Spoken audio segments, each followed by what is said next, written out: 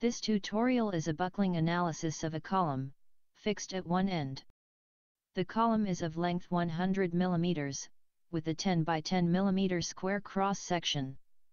The critical load is required to be determined. The analysis type needs to be changed to two-dimensional, and the buckling 2D beam selected. In the text box for the number of modes type 3. And specify a non-zero value for the shift point. The shift point is explained in the Analysis Types chapter of the Tutorials and Reference PDF guide.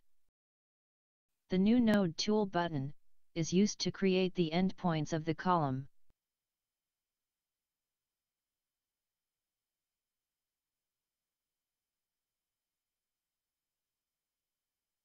And the New Element Tool button is used to create an element between the two nodes.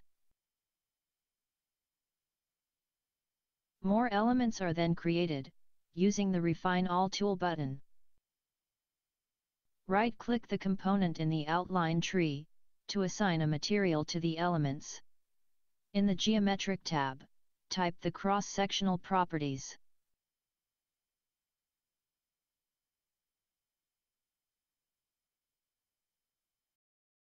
In the Mechanical tab, type the Young's modulus.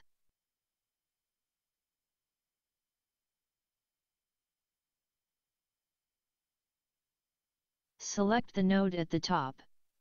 Right-click Loads and Constraints, then select New Force. For the force along the y-axis, type a value of -1. There are two ways of applying a fixed support.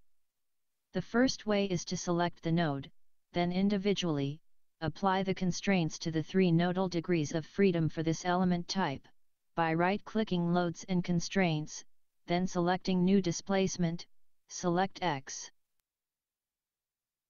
Repeat for Y.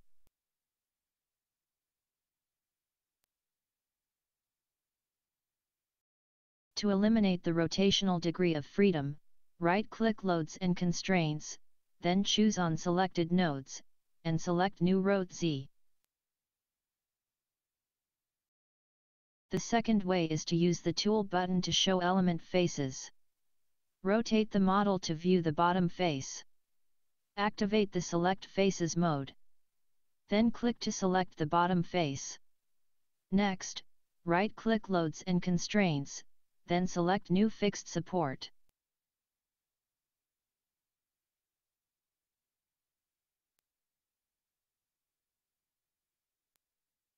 Next, solve the model. To view the results, click the modes in the Solution section of the outline tree. Use the Animation tool to view the buckling mode shape.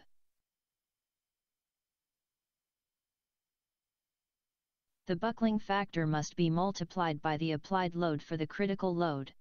This matches the expected value. This ends the column buckling analysis tutorial. A step-by-step explanation of this analysis is available in the beginner's PDF guide.